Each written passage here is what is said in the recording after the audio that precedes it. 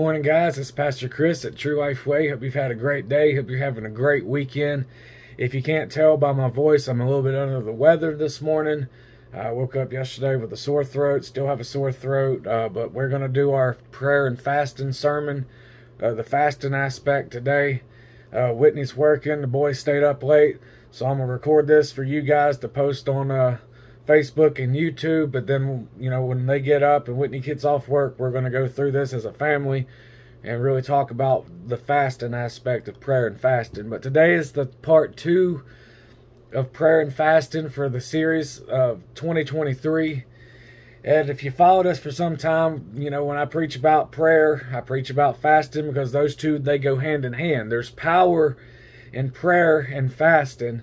Fasting puts us in a state where we have to rely on God, and it puts us in a state where we realize that, hey, He is our strength. When we start to feel weak, when we start to get hungry, we realize that He is our strength. That's where our power comes from, And there's also we know that there's power in prayer. Prayer is our communication with our Father. We've talked about this. We talked about this 2 weeks ago. Last week I was going to try to bring a water plant talk, but oh goodness, things were going so busy that I just didn't have a chance to do it. But this is how we talk to Him, and we have more prayer and fast. And when we have more prayer and fasting, we're going to see an increase in Him and a decrease in us, and that is what we need in our life. He must increase, I must decrease. We can read that in John 3:30. He must increase, but I must decrease. If you bow your heads, we're going to pray. Lord, we thank you for this day that you give us. God, we thank you, Lord, for your many blessings. I ask you, let this message be a seed planted in someone's life today, God. Let it grow and nurture in them. And Lord, I hope by the end of this fasting sermon that people have a better understanding of why it's a good idea to fast, and why it's important that we fast from time to time, and we step away from the social media. We unplug ourselves from the social media. We spend more time in our Word, God, in your Word, God, and we spend more time talking to you. And we love you today, and we give you all the glory, honor, and praise. In Jesus' name pray, amen. As I said, what is fasting? We do this sermon all the time. But a fast, by definition, is abstaining from all food or some food or drink, especially as a religious observation or observance.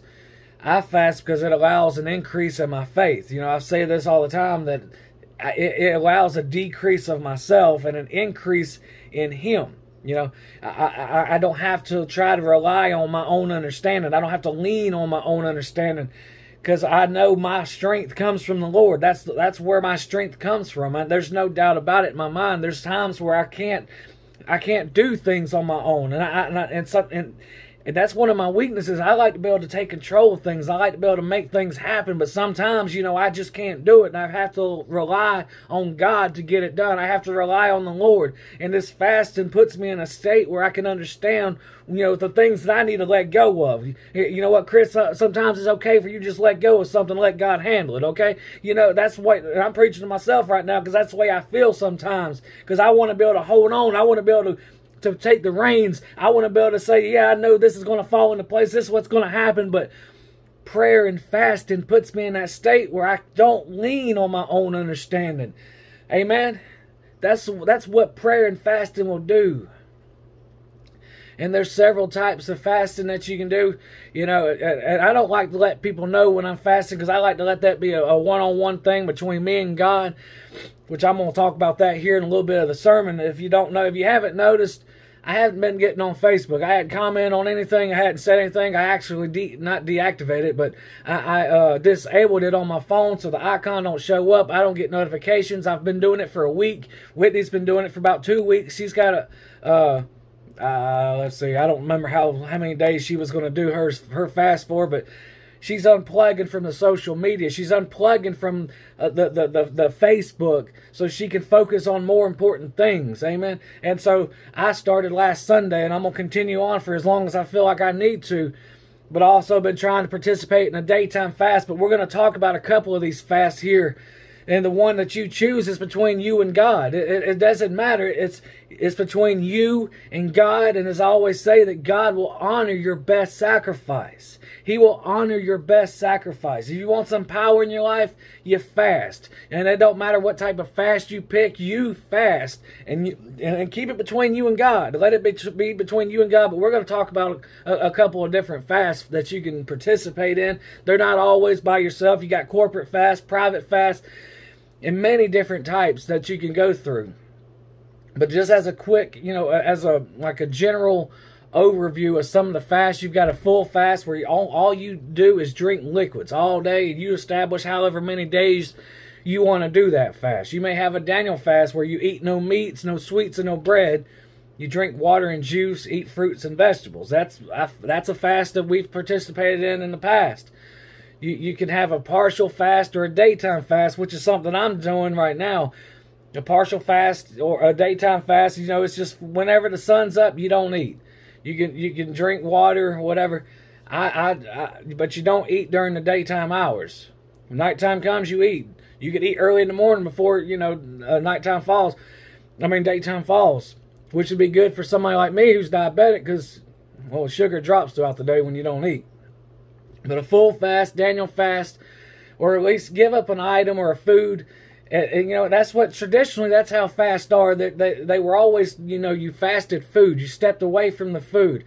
And there's a type, those are a few examples that people like to do. Some people, will fast from technology or social media. Like I said, that's what Whitney and I is doing right now, that we just step away. We unplug from the social media. We unplug from the people, the negativity that's on there, and it allows us to step back and get more into our word. It allows us to step back and get it more into prayer.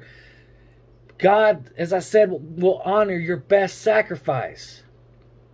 It may be good to fast from social media from time to time and get away and disconnect. Because when you look at, sometimes, if you have an Android phone, I don't know about iPhones, but if you have an Android phone, you can look on your app history, and it shows you how much screen time that you've had on such and such app, on Facebook app, on YouTube app, and you would be amazed at how much time you spend scrolling through Facebook or watching YouTube videos. And I'm not saying Facebook and YouTube is a bad thing, but in excess it is, and that goes with anything. Anything that you put before the Lord is in excess. That is a bad thing. But as I said, traditionally it's always been food that was fasted. But why do you think that was food that was being fasted? Well, there's an account in the Bible that tells us that Jesus was led into the wilderness. We talk about this. He was to be tempted of the devil 40 days and 40 nights. And we can read that in Matthew 4, starting in verse 1. It says, then was Jesus led up of the Spirit into the wilderness to be tempted of the devil. And when he had fasted 40 days and 40 nights, he was afterward and hungered. Jesus had fasted for 40 days and 40 nights, and later on he was hungry. Jesus was the fleshly manifestation of God. He was man. He was flesh and bone just like we are. He was hungry, and when you start feeling hungry and you start to feel weak, that is the weakened state that I talk about when I preach prayer and fasting. It's a state where you start to feel vulnerable. We feel less secure. We feel like we're more likely to fall in this state because I'm trying to fast from food. I can't do it. I don't want to I don't want to mess up my fast. So it puts you in that state where it's like, just one little bite's not going to hurt. It puts us in that weakened state where we have to rely on God. Amen? We have to rely on God to get us through it. And it's when we get into this weakened state that the devil likes to show up. And he wants to try to cause you to fall. He wants to try to trip you up. He wants to try to mess you up. Satan showed up in the wilderness just to do the same very thing to Jesus. He wanted to tempt Jesus. He wanted to mess Jesus up. Verse 3 says, and when the tempter came to him, he said, if thou be the Son of God, command that these stones be made bread. He tells Jesus, if you're really the Son of God, command that these stones be made into bread, because you're hungry. If you just command that these stones be made into bread, you'll have food to eat. You won't have to be hungry anymore. You won't feel this weakness anymore. But in verse 4, Jesus said, but he answered and said, it is written, man shall not live by bread alone, but by every word that proceeded out of the mouth of God. Then the devil continues to mess with Jesus. He's still tempting Jesus. And the devil takes him up. The devil taketh him up into the holy city, and setteth him on a pinnacle of the temple. And he saith unto him, If thou be the Son of God, cast thyself down, for it is written, He shall give his angels charge concerning thee, and in their hands they shall bear thee up, lest at any time thou dash thy foot against a stone. Jesus said unto him, It is written again, that thou shalt not tempt the Lord thy God. Again, the devil taketh him up into an exceeding high mountain, and showeth him all the kingdoms of the world, and the glory of them, and saith unto him, All these things will I give thee, if thou wilt fall down and worship me. Then saith Jesus unto him, Get thee hence, Satan, for it is written, Thou shalt worship the Lord thy God, and him only shalt thou serve. Amen. Then the devil leaveth him, and behold, angels came and ministered unto him. Jesus was able to withstand the devil. He did not fall into temptation, but stood on the word. He stood on the truth, and told the devil, Hey, get out of here. I tell him, I don't got time for you, devil. I just say, you got to go. The devil left, and the angels came and attended to Jesus. Don't allow the devil to come in while you're fasting and cause you to fall into temptation. But that's what he wants to do. He wants to see you fall. If you follow True Life Way for any length of time, you know that I always say that the devil, he wants to come in and try to mess you up. He wants to come in and try to trip you up on every little thing that you can possibly trip up on. Some things you wouldn't even think, how in the world are you going to trip underwater? Like that movie, what was it, Shark Tale? Then you got the seahorse trips underwater. But the devil's wanting to do that. The devil wants to try to do that to us. He wants you to mess up. He wants you to just totally not get anything right. That's what the devil wants to do to us. And especially when you're fasting. When you come into this weakened state. Maybe you're fasting from technology. It's like, I just want to look at one video. I just want to look at one person on Facebook. I just want to see one post. I just want to comment one post. Stick to your fast. Put on the whole armor of God and pray. Stay prayed up and stay ready. Because the devil's like a roaring lion, seeking whom he may devour. He's prowling around just waiting to pounce on you. And we've got to be ready. We've got to be ready, because he's going to come at you when you least expect it. In these moments when you're doing a full fast, you become hungry. It's real easy for the devil to come in and tempt you, just like he did with Jesus.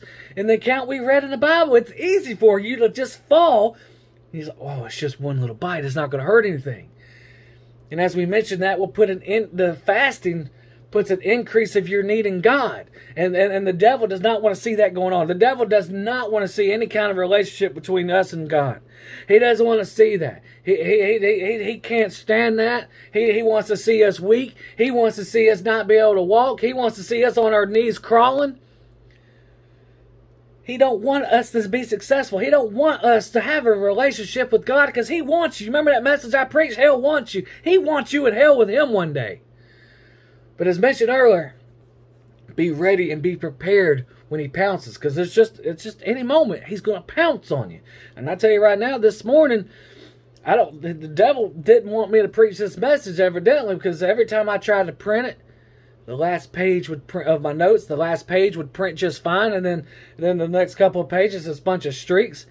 And here's the thing, I did a print head cleaning, a cartridge cleaning, and it came out perfect. I mean, it looked fantastic. I mean, it was a beautiful print job.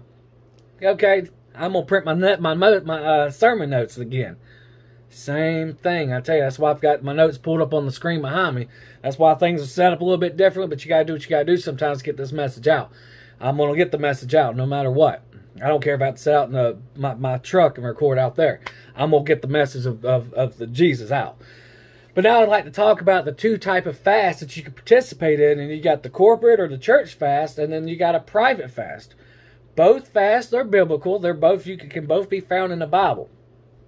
And I've said this numerous times. Like I say, if you watch True Life Way, you followed us. I take fasting very seriously. I take it very serious. I can't stand to see fasting being taken as a joke when you know, oh my gosh, I'm about to starve, or oh, I'm about to die, I'm about to give up. Fasting's not a joke, people. Fasting is not a joke. Fasting is something that increases your relationship with God. It increases power. So why would you want to play around with this? Why would you want to act well, I'm just going to be honest. Why would you want to act a fool when it comes to your fast? You don't have to get on social media saying, oh, goodness, I cheated on my fast, and, laugh about it, and you put your little laughing emojis on there. Or I'm about to die. I always say that in my examples, I'm about to die, because I've seen that in the past. People don't want to take the fast serious. That's like it's just a little game, but it's not a game, people. God will honor your best sacrifice. Your best sacrifice. I was trying to do a daytime fast yesterday. I forget how far I made it. I started feeling real shaky. My sugar dropped out real low. I said, well, I've got to eat. So I ate something to keep my sugar up. God's going to honor my sacrifice, my best sacrifice. I didn't get on, well, I've unplugged from Facebook too, so I didn't get on there saying, you know what, I felt like I was about to die, so I would have ate something. No, this is a thing between me and God, that I want to increase my relationship with Him. I want to increase my faith in Him, that I know when I get hungry, when I get weak, He's going to provide for me. But He gives me common sense. It's like, hey boy, you might want to eat something before you pass out. Amen. That's the way I look at it too. But, one time I was on Facebook and I seen a post about fasting, and it wasn't something somebody saying, I was cheating on my fast, blah, blah, blah. I hope pastor don't find out. I can't stand that nonsense. You'll find that out real quick. I can't stand when you don't take your fast serious. But to shorten the post a bit, and it's a pastor friend, he says fasting unlocks some things that would not come by any other way. Don't be casual about it. Don't be casual about your fast. Fasting, as I said, is between you and God. I'll say that 500 times in this sermon if I have to. Whether it's a corporate fast, private fast, daytime fast, technology fast, whatever it is, take it serious. Don't be casual about your fast. But let's talk about corporate fast or church fast. These are great for the whole congregation to come in together and fast for a common goal. I've seen churches fast for new sound equipment. They've fasted for buildings. They fasted for favor. They fasted for, a new building, new lights, new equipment, whatever it may be. But, and all the members in the church in general, they come together for a common cause.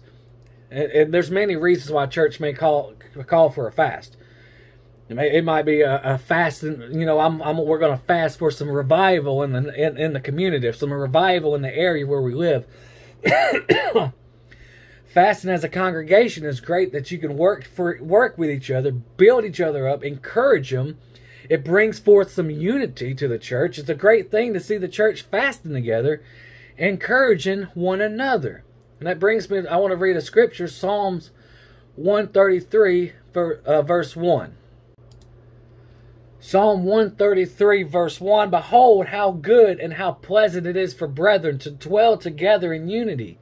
Iron sharpens iron. We are there to be help for one another. We help our brothers and sisters. This fast can bring us all together. And something I'm about to mention, we can still fast for our own personal things while we are in a church fast. But let's read that in Proverbs 27:17.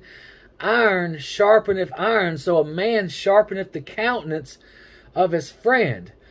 During these corporate fasts, I have fasted for my own needs as well. Yes, you can fast for your own needs while fasting for other reasons, while participating in a church or a corporate fast. You can, in fact, fast for your own needs. Because you know what? The God we serve, He's not just a one-track mind like we can be sometimes.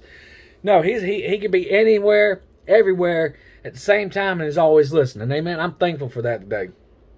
But these fasts give us a deeper connection, a richer connection with the Lord, a better signal, if you will. With we always want the best signal we can get with our Wi-Fi or data. But fasting makes us humble ourselves before the Lord. It will increase our faith, because now all of a sudden you realize, hey, I can't do it by myself. I got to have the Lord for my strength. You realize you can't do it all alone, and it activates a power within us. Let's read an example of a corporate fast where a group of people come together. And we can read that in Ezra 8:21 through 23. And it says, Then I proclaimed a fast there at the river Ahava, that we might afflict ourselves before our God, to seek of Him a right way for us, and for our little ones, and for all our substance. For I was ashamed to require of the king a band of soldiers and horsemen to help us against the enemy in the way. because we had spoken unto the king, saying, the hand of our God is upon all them for good that seek him, but his power and his wrath is against all them that forsake him. So we fasted and besought our God for this, and he was entreated of us.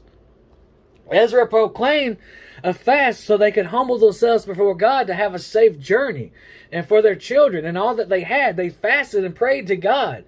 Verse 23 says that their prayer was answered. They were fasting for a right way for us.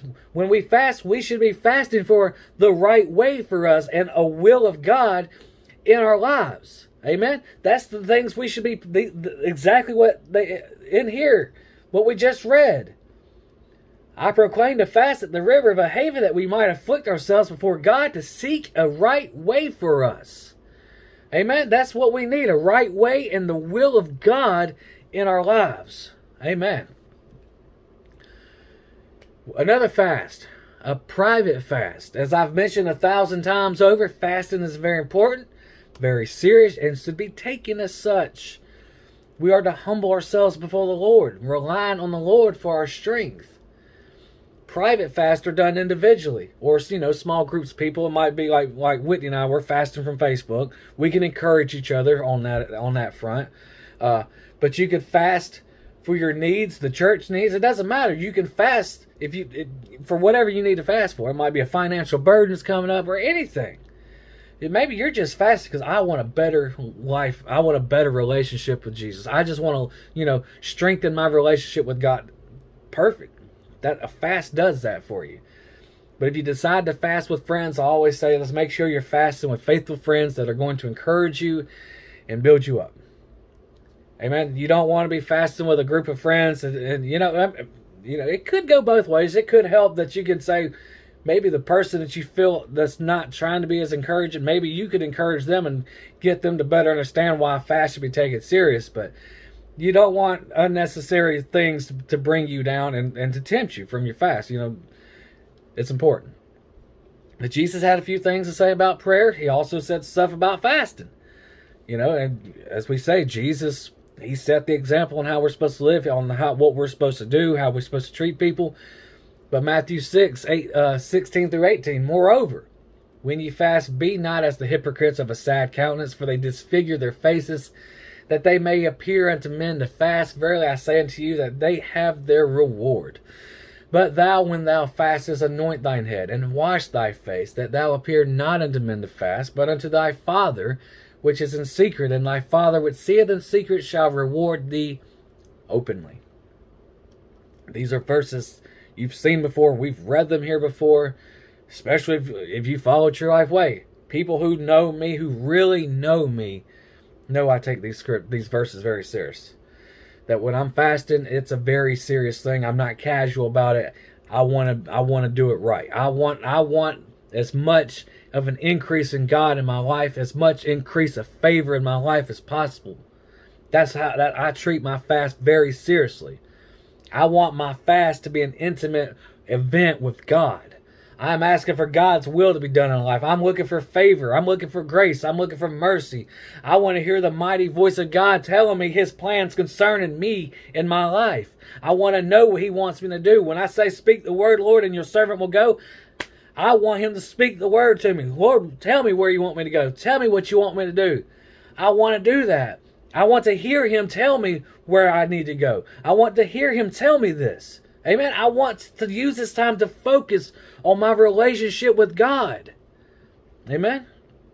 And I always use this example. I'm getting ready to close out, but I always use this as my example. One day I was at work, I was praying and fasting, and one of the guys asked me if I was going to eat anything for lunch, and I said, no, I'm not going to. I didn't want to tell him that I was fasting. He asked if I had money. Yeah, I had money. That's not the problem. It wasn't that I was broke. Because I may have been broke, I don't remember. But that was not the reason anyway, so I wasn't eating. It wasn't the fact that I didn't have money. He eyed me and finally asked, are you fasting? I smiled, nodded, yeah, I'm fasting. It isn't anyone's business, it's between me and God. Now, I know if I had told him, yeah, I'm fasting, it wouldn't have taken anything from my fast. It wouldn't have stopped the fast. If I had a blessing coming my way, you know what? God still would have gave me the blessing. He's not going to say, hey, You told that man you're fasting, you're not getting blessed today. That's not how he works. But I just maybe take it too serious sometimes. No, I don't think so.